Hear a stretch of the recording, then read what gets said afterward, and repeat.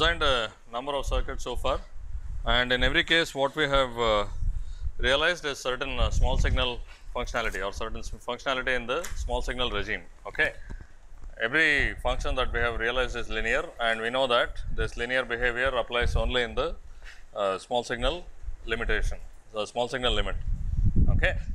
We are not worried about how large a signal we can actually apply while still respecting this limit. Okay. Now, what happens in a real circuit is that, let us say you take a common source amplifier or any other circuit. If you apply a sinusoid to a linear system, the output should consist of sinusoid at exactly the same frequency, and no other frequency should come out. Okay. In fact, a linear circuit, a linear time invariant circuit cannot generate new frequencies, right. The output frequency will be exactly the same as the input frequency.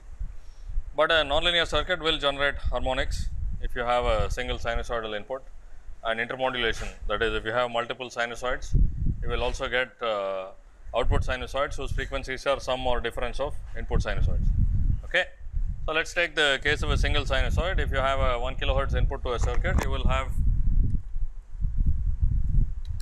in general 1 kilohertz and all its harmonics 2, 3, 4, etc., etc., if you have a nonlinear circuit. Okay. So, in reality, how you decide the size of signal you can apply is you will do the exact nonlinear analysis or a measurement of the circuit. You will apply a 1 kilohertz signal, and you will look at the components that exist at other harmonics like 2, 3, 4 and so on. Okay. And that the total strength of that, the total RMS value of those harmonics, that is characterized by what is known as the total harmonic distortion. So, if you have seen amplifier specifications, in particular if you have bought audio amplifiers or something, it will show you TSD is something. So, that is what it means. If you apply 1 kilohertz input, there will be a number of audible harmonics up to 20 kilohertz, and this TSD represents the percentage strength of those harmonics compared to the fundamental. Okay. So, you will have some specification in mind, maybe the distortion has to be 1% of the actual signal or 0.1%, and this again depends very much on the context. In a high fidelity audio system, it could be 0.01% or so, or even lower. Okay. So, you have to measure or do the full nonlinear analysis of the circuit, find out how much the harmonics are, and you say that when the, and in general the strength of the harmonics always increases as you increase the input signal. Okay. In fact, they increase faster than the input signal. That is, if you double the input signal, in most cases the second harmonic tends to be 4 times and third harmonic tends to be 8 times and so on. Okay. This is because of the power law, right. The second harmonic is generated by a square nonlinearity. So, 2 square is 4. Third harmonic is generated by a cubic nonlinearity. So, if you the input goes up from 1 volt to 2 volt, this will go from something times 1 cube to something times 2 cube.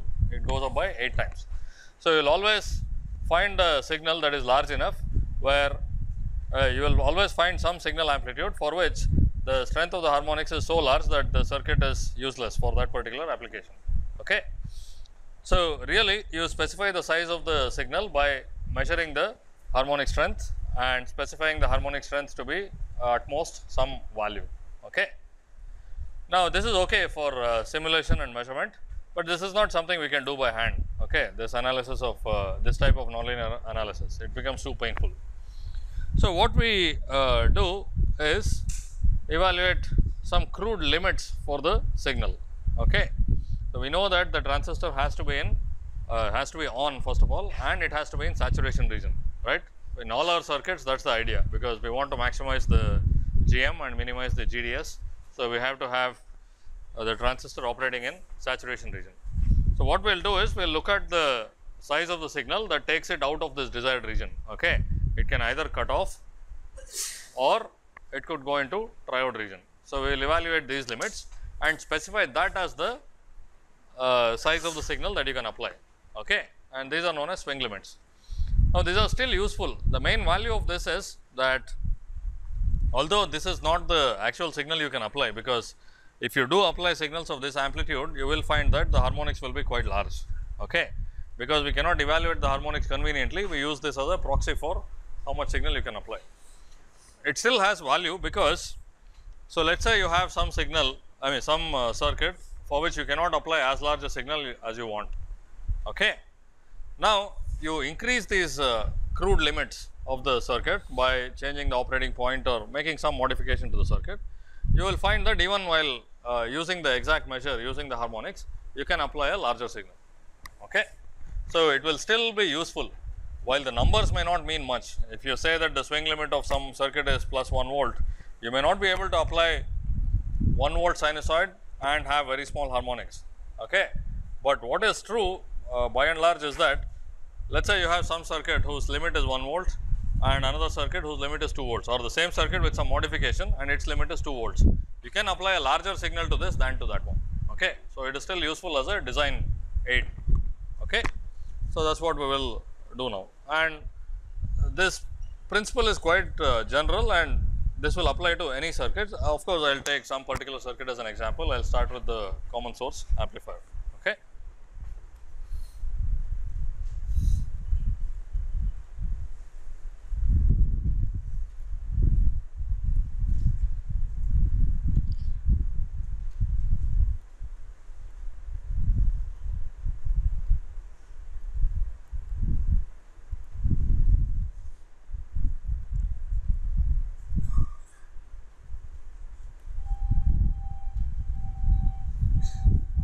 You can have more than one transistor.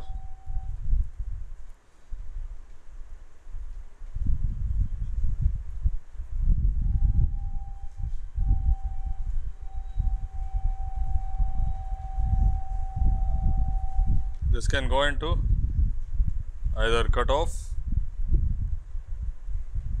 or triode region. Okay. There is some signal value for which it will go into cutoff, some other signal value for which it will go into triode region. Obviously, any signal that you apply must lie within these limits. Okay. We will first look at single transistor circuits, but exactly the same will apply for multiple transistor circuits also. What you do is you evaluate again the limits one by one, assuming that none of the other transistors enters the limit. You evaluate the limit for this transistor and that transistor and that transistor, and there will be the worst case. Okay. So, if one of them limits you to this range and another one to that range, you will finally be able to have, well, you will be finally left with only that much. Okay. So, that is also quite easy. Is this fine? Is the concept of swing limit okay? It is basically a measure of how large a signal you can apply to the circuit. Circuits after all are non-linear. We need non-linear circuits for amplification, but the functions that we realize are linear. Okay. So, there is some signal limit for which this linearity assumption breaks down completely, and those are these swing limits.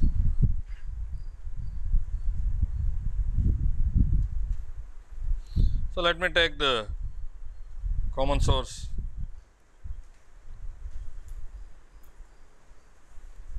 amplifier, and just for simplicity I will use the very first circuit, the one with constant VGS bias, although this is not a great circuit. That part does not matter. The principle for finding swing limits can be illustrated with any circuit. Okay.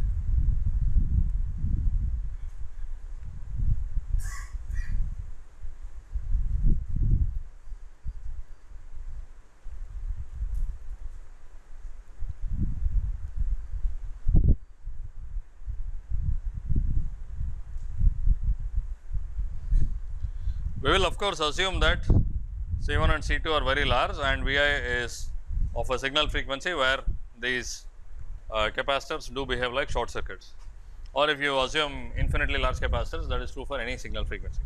Okay. So, essentially we will assume that the capacitors are short circuits in all our calculations. Okay. I mean short circuits in the incremental sense. If you look at the total voltage, they will have some constant voltage drop across them.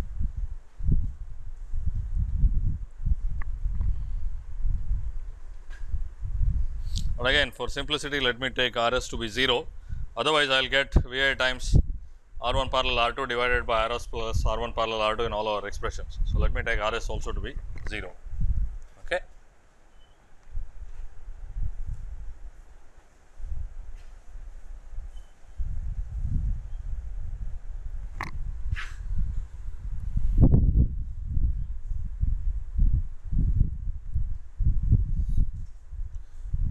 Now, let me list out the quantities.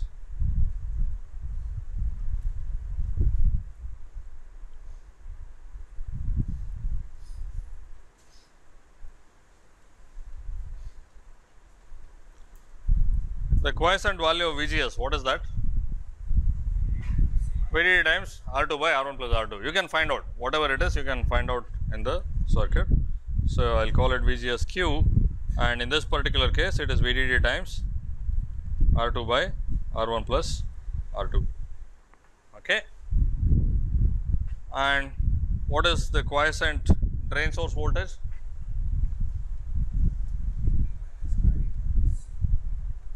Yeah. So, there is some bias current, let us say ID quiescent, there is some bias current flowing in the transistor. The quiescent value of ID is by definition IDQ, quiescent value of VDS is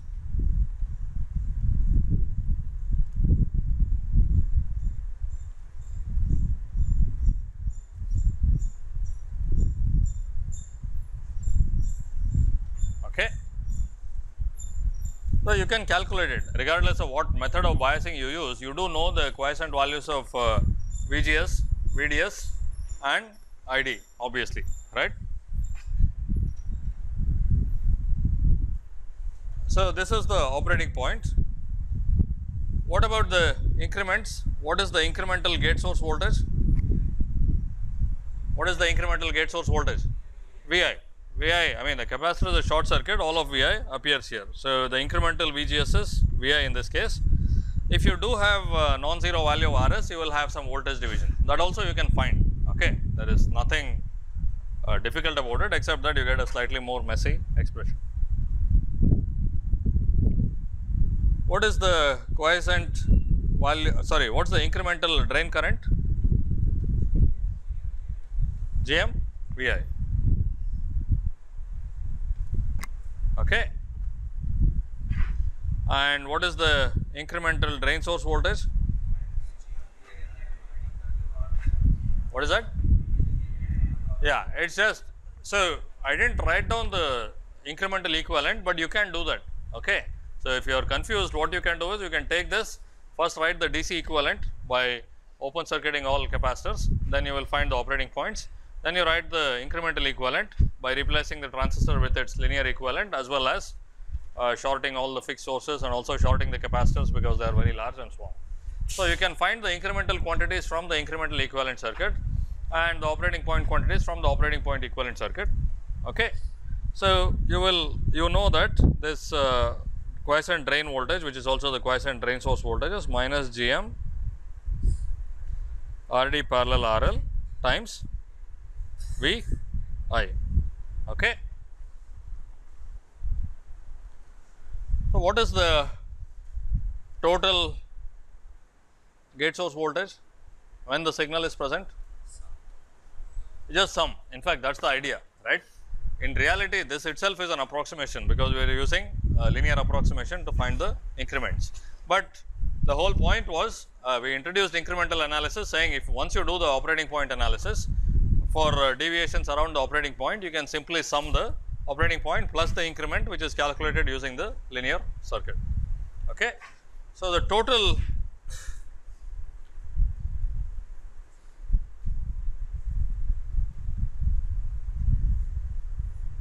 quantities VGS total will be the quiescent value of VGS plus VI, and then the total drain source voltage would be quiescent value of VDS minus GM RDS, sorry, RD parallel RL times VI. By the way, I have omitted the output conductance of the transistor in this example, but if it is there, that will also appear in parallel with the load, that is all. And the total drain current is IDQ plus GM VI. Okay. Is this fine? What is the condition for the transistor to not go into triode region or just enter triode region? VDS has to be greater than VGS minus VT. When VDS becomes equal to VGS minus VT, it is on the verge of triode region.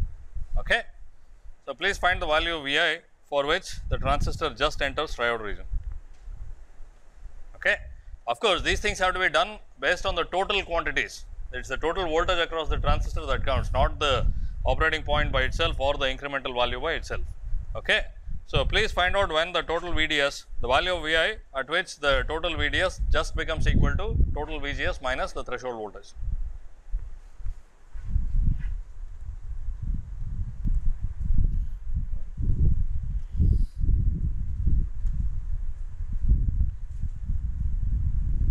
So, the transistor enters triode region,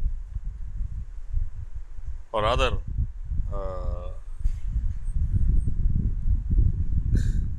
for the transistor to be in saturation,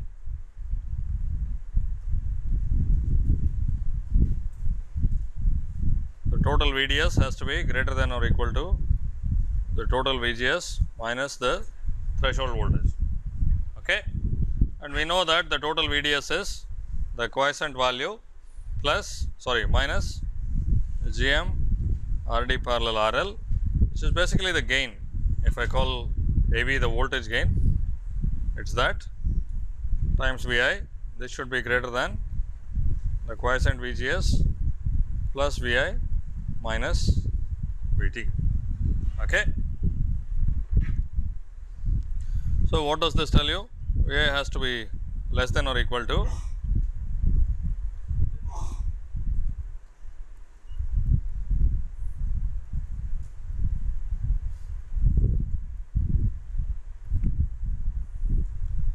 okay. So, this gives you the upper limit for Vi, and it does make sense because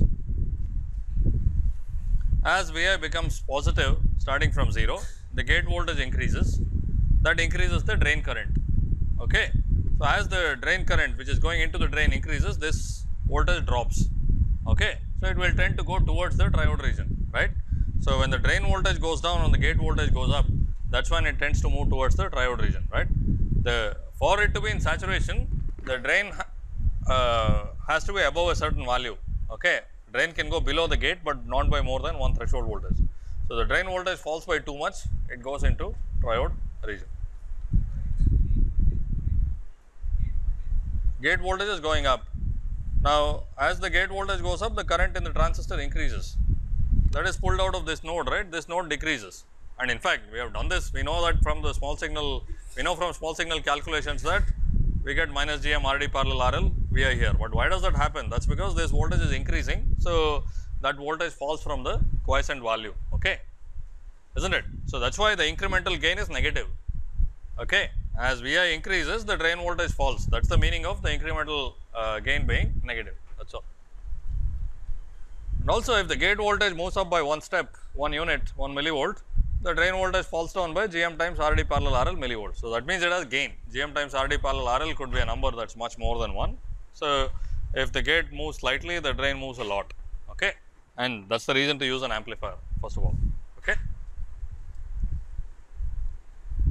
So, what the incremental picture represents are just the changes. So, here the gain is negative. What it really means is it falls from the quiescent value, okay. So, this saturation, the triode region limit, it imposes an upper limit on Vi, okay.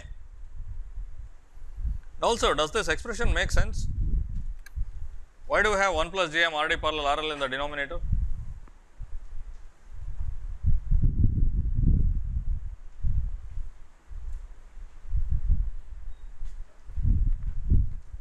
Why is that? Okay, we get any algebraic expression, but it is always better to make sense out of that. Yeah. So, what you are looking at is, what you are comparing are the drain and the gate voltages, right. the drain voltage has to be above the gate voltage minus 1 Vt. Okay. Now, as the input changes, just like I told you just now, that if the gate voltage changes by 1 millivolt, the drain voltage falls by Gm times Rd parallel RL millivolts. Okay. And the separation between them is falling by 1 plus Gm times Rd parallel RL units. Okay. So, that is why it appears in the denominator. Okay. So, if this goes down a little, that falls down by that much. So, the distance is becoming smaller by the sum of the two. Okay. And what is this quantity here? VDS quiescent minus VGS quiescent. What is that?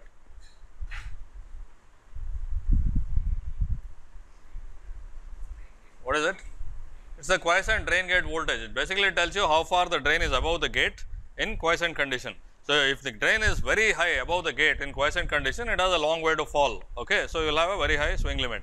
But if let us say the drain was biased at the same voltage as the gate, then it has very little room to fall. Okay.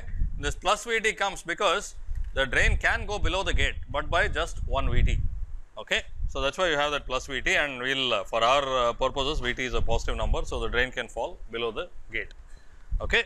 So, what do you have to do for a large swing limit? If you want a large positive swing limit. So far everything that we did, we chose the operating point based on the Gm of the transistor, right. And then as long as the transistor was biased in saturation, we did not care exactly how much the drain source voltage was, but you do see that it is an important thing. So, if you want a large swing limit, what do you have to do? You have to bias the drain far above the gate. Okay. So, you have to have enough room for the signal to fall. So, the operating point, now you can see there is also these things also impose a constraint on the operating point. Okay. Is this fine? And also I told you that you can take any signal picture, combine it with any bias picture.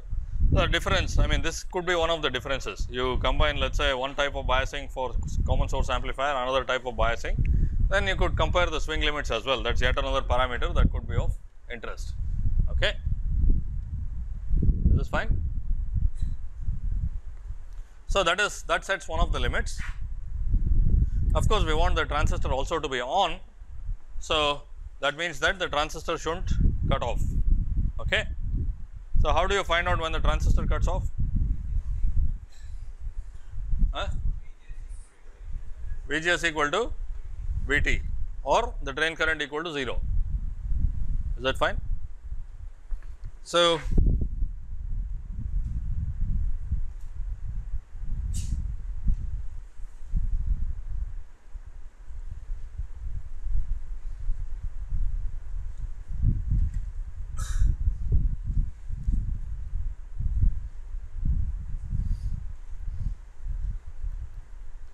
at this point it just cuts off.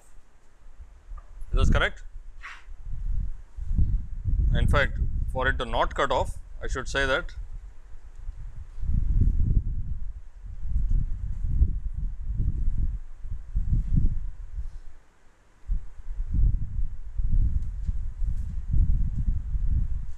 VA has to be greater than minus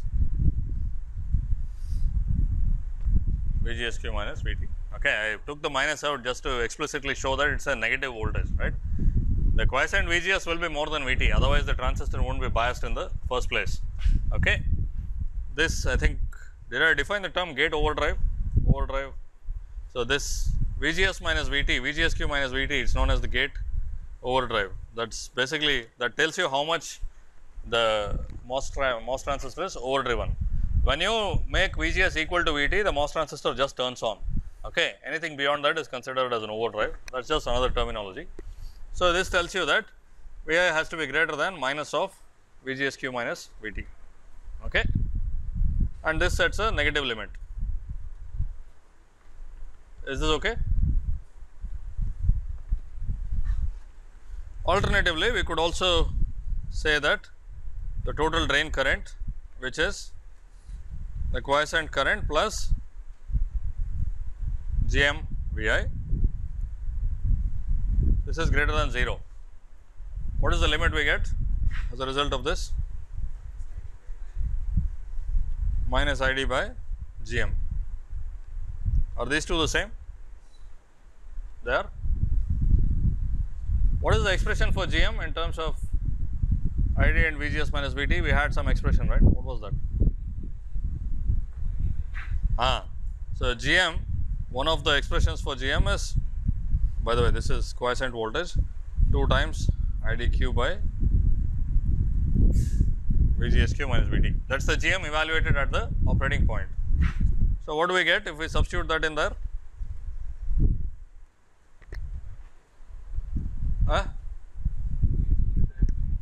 Minus VGSQ minus VT divided by 2. What happened? Yeah. What is that?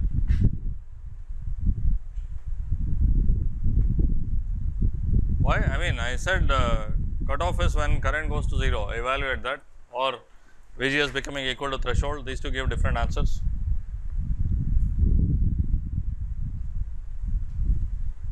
Which is correct?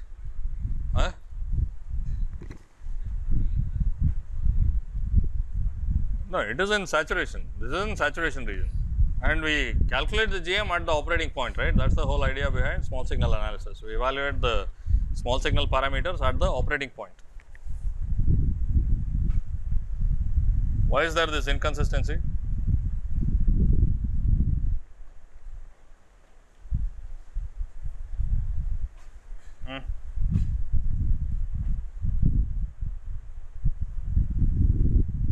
What is happening here? I evaluated presumably the same thing from 2 different methods and I get 2 different answers. So, one or both are wrong, or at least there has to be some excuse for this.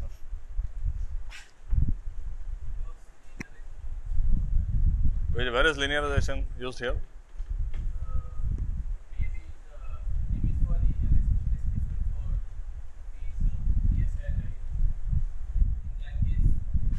No, but it is the same thing that we are calculating, right? We said cutoff. Yeah. Which one? Yeah, it is in saturation region. Yeah. No, why? No. I will assume that the transistor is in saturation region. That's all. Okay. Cutoff has nothing to do with triode. You can have a very large VDS and still cut off if you have VGS to be too small. Okay, and no mystery here. This, like I said, GM is not constant. So, if you plot ID versus VGS of the MOS transistor,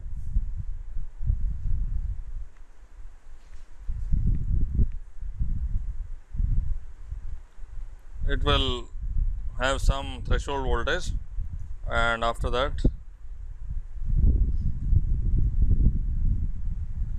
it will do that. Okay. And we bias it at some point.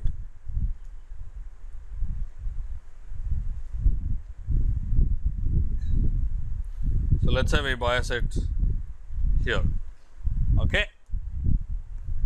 Now, while calculating the incremental drain current, I said the incremental drain current is GM times VI. Okay. I have already used the small signal linear model there, right, to say that when I apply VI, there is some change in the drain current. To find out how much change there is, I use this expression which corresponds to the small signal linear model. So, I have already used the linear model. So, in this picture, what is the model that I am using? So, as VGS changes, the drain current changes, and this what I have shown in the red curve is the exact characteristic of the MOS transistor. But if I use that expression GMVI, what am I really doing? I am using the straight line which is the tangent to this curve at the operating point. Okay. So, this expression, this is IDQ, this is VGSQ. Okay. So, this expression corresponds to the quiescent current plus GM times the incremental voltage. Okay. And the incremental voltage is nothing but VGS minus the quiescent value, right. So, clearly you can see that the red curve reaches 0 somewhere here, whereas the blue one reaches 0 there. and it's the property of the parabola that if you draw a tangent, it will reach 0 exactly halfway to that. Okay, that is, this distance will be twice that distance. Okay.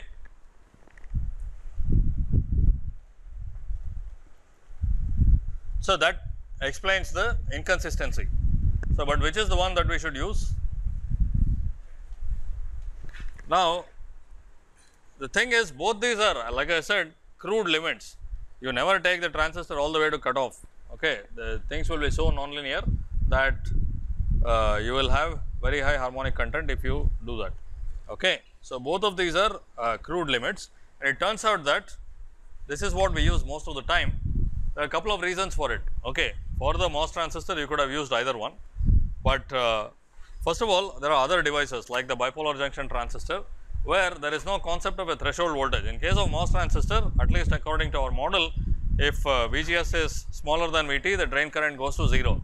Okay, the drain current of a bipolar transistor never goes to 0 like that, because it has an exponential which never goes to 0 that way. Okay, whereas this other one is other one can be conveniently evaluated.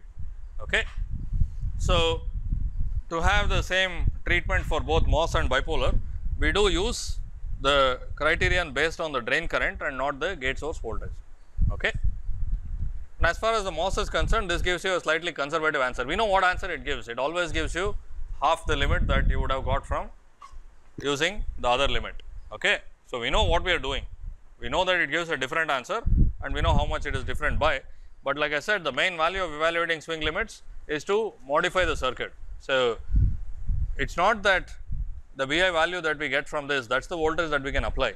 If we have two circuits, like for one circuit this number is minus 1 volt, for the other circuit it is minus 0.25 volts. We know that we can apply larger signal to the first circuit, that is the idea. Okay. So, we do use the criterion based on the linearized drain current, because exactly the same thing can be used for the bipolar transistor, whereas this one is very specific to the MOS transistor. We would rather use the same kind of methodology for both MOS and bipolar. So, we always use the criterion based on the drain current. Okay. This is fine.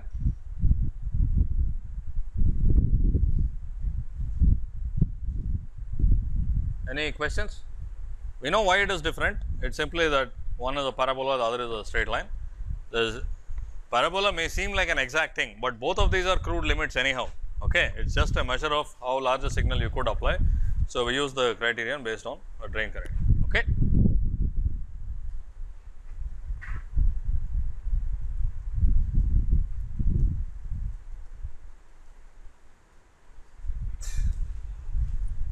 What's that?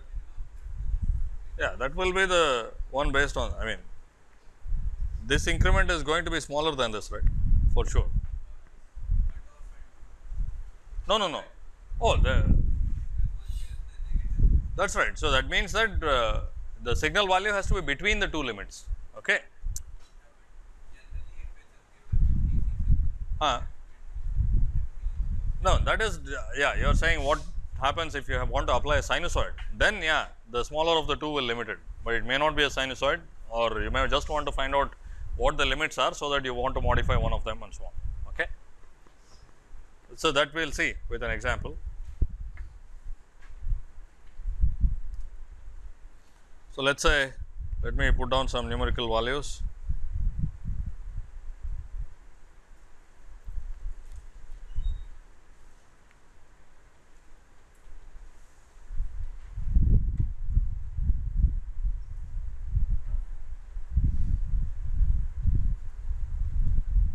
Please evaluate the swing limits for this case with Rs equal to 0 and our usual MOS transistor.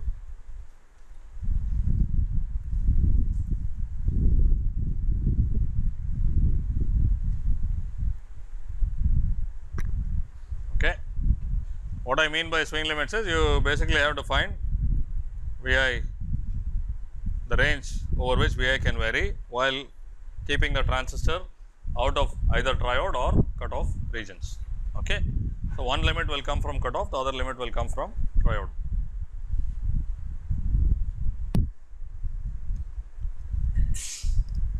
Very easy to evaluate the quiescent conditions. So, this is 3 volts and if it's in saturation, it should be carrying 200 microamperes.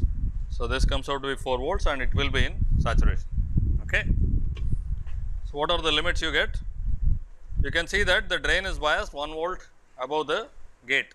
So, the drain can fall down by roughly 2 volts. Okay.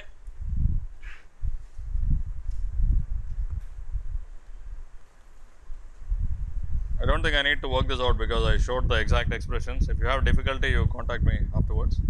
So, Vi has to be smaller than 2 by 11 volts, which is about 180 millivolts or so, and this limit is because of the transistor entering triode region. On the other side, what is the limit? Minus 1 volt, okay, and this is because of cutoff. Okay. What he was referring to earlier was that if Vi happens to be a sinusoid, what is the amplitude, largest amplitude of the sinusoid that you can have? Obviously, 2 by 11 volts. Okay. So, the swing limits are not symmetrical, but a sinusoid is. So, if the upper half of the sinusoid is distorted, that still means distortion. So, if you have a symmetric signal, obviously, the smaller of the two limits will count. Okay. So, one of the design criteria may be to make this, to choose the operating point, so that this comes out symmetrically. Okay. And here you can see, you can change the value of, let us say, the supply voltage while keeping the quiescent VGS the same. So, that means functionality, nothing has changed except the supply voltage, and you will have to change the value R1, right. You can, as an exercise, try out, change VDD and R1 such that the swing limits are symmetric. Okay. So, you can try this, you can try it out later. Now, for any circuit, this is exactly what you do. Okay. For every transistor, you evaluate the total VGS, total VDS and total ID. Okay. And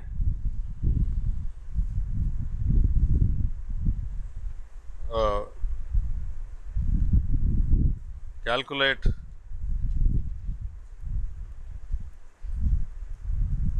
the total quantities.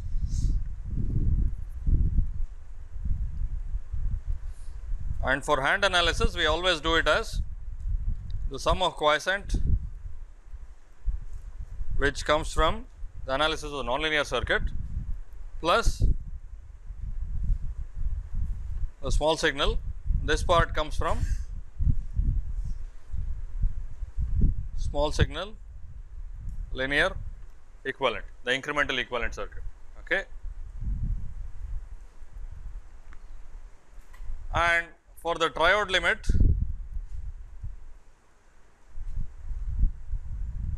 you use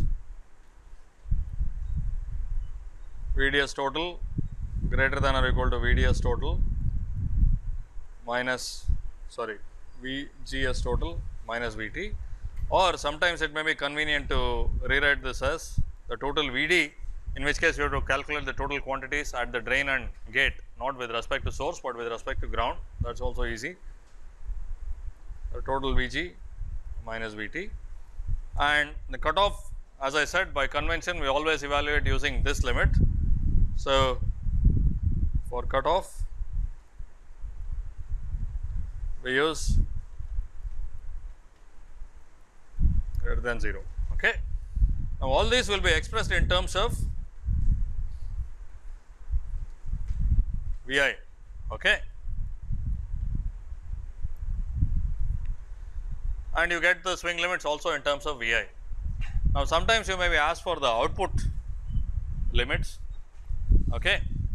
So, then you calculate it in terms of the output voltage, that is all. Okay.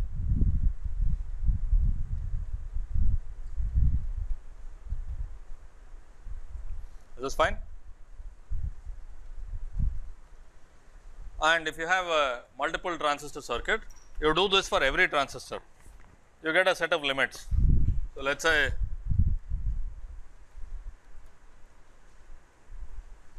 or rather it is rather much easier to show it in pictures.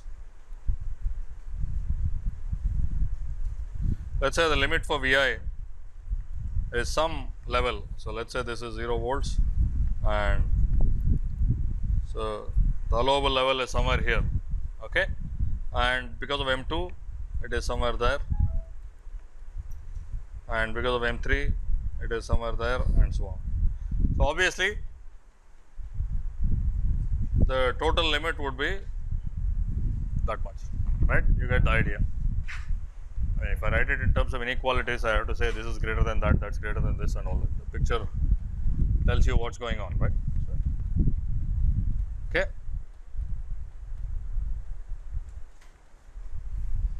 Any questions about the swing limit? I won't show it with every circuit, but you have to be able to do this for every circuit, including control sources and so on. But the principle is exactly the same, because you know how to evaluate the operating point quantities. That's just the biasing picture, and the incremental quantities for every control source also you know. So, you simply add up the incremental quantities from the linear small signal equivalent circuit to the operating point values to get the total, and we just use this algorithm, that is all. Okay. If you have multiple transistors, the limits can come from various things. Okay. So, the upper limit could be because of some transistor reaching triode region. In this case, the upper limit was because of the transistor reaching triode region, the lower limit was because of the same transistor going into cutoff, but it could be something else. It could be because of some other transistor going into triode region or cutoff or who knows what. Okay.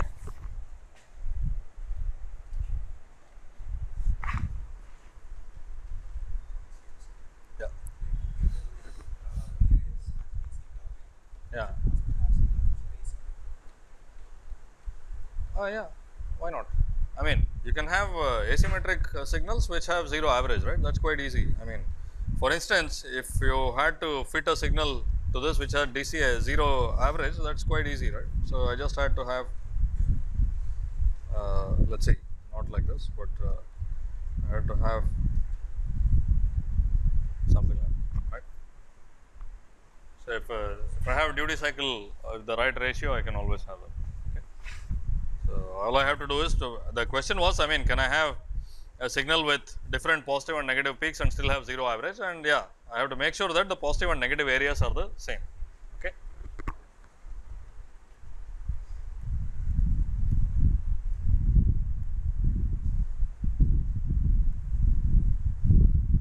So, like I said, this starts from 3 volts, maybe I will show it with the picture.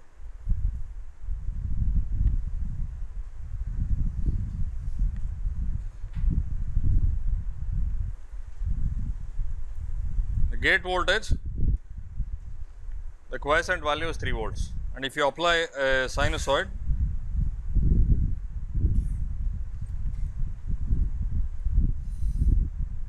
the gate voltage will go up and fall down below the quiescent value and so on. And what will the drain voltage do? The drain falls like that, okay, and rises above, etc. Okay. So, that is what it does. It is a sinusoid, I did not draw it very well. And if the input amplitude is 2 by 11 volts, how much will be that voltage?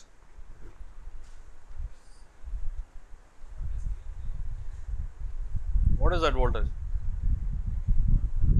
1 volt, right? It is the threshold voltage. The drain has fallen below the gate by 1 threshold. That is why it has entered triode region. Okay. That is what we are looking for, right? For a smaller amplitude, this negative peak of the drain voltage will be also higher. So, the separation will be smaller. So, now if you increase this any further, you can do this. The linear model says the voltage has to go that way, but actually what will happen is it will distort quite a bit and it will do something like that. Okay. So, that we consider as the limit. Similarly, on the negative side, we say that if it goes to 2 volts, that is an increment of -1, the drain goes to the transistor goes to cutoff. Okay. So, just quickly, what is the drain voltage when the transistor goes to cutoff? When Vi is -1 volt,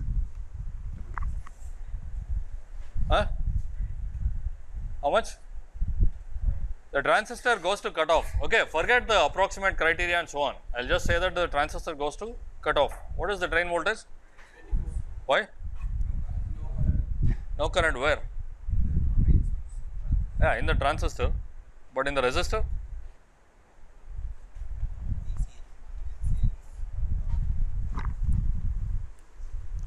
That is not correct. It's a commonly made mistake, but in quiescent condition, there is 200 microamperes here and 200 microamperes there, right? What happens as the gate voltage is reduced? The current here reduces, okay?